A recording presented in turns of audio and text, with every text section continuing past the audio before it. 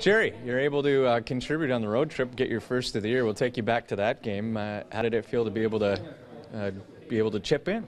Well, it took me long enough. First off, it was good though. I mean, it was an empty net goal, but the first one's always the hardest to get, and that one's pretty easy. So I'll take it, and you know what? Hopefully there's more from there. But I'm glad I could chip in, and we got the win out of that game. Yeah, and you can relate, I'm sure, to the rest of the guys that had a breakout game. How necessary was that to get the ball rolling offensively for you guys? Oh, it was huge. I mean, it led us to the next game, and for Joe and Nas to have big games like that is good for the team. I mean, they're two talented guys, and really jump-started our team to kind of play harder and come back from, the two-goal lead that they had.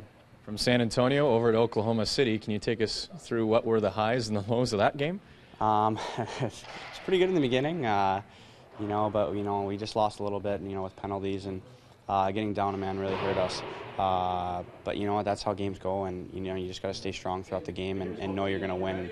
It took us into overtime, and we'll take the win when we could get it. But it was a great game. It was a great game to be a part of, and we're lucky to get away with the win. Well, earlier in the season there were some arguments where maybe there were some games you were in that you should have won and didn't. Is that one where you find a way to win and it can mean something moving into the weekend here? Yeah, I mean, all these points that we get definitely tally up at the end of the year, and whenever we can get points like this during the year is just great, and helps us through the weekend and the next game onto that. I mean, we're on a good road trip win there and with a streak there, so we just got to keep that going on the road in Hamilton tomorrow and throughout the weekend at home. Yeah, expand on that if you can. How do you approach the Bulldogs immediately here with the first of a home and home on Friday?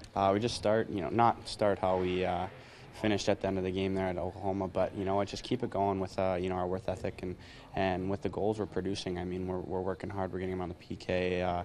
We're getting them on penalty kill and power play. So we just got to do it even strength as well, and we'll be fine. Jerry, appreciate the time. Thank you very much. Thank you.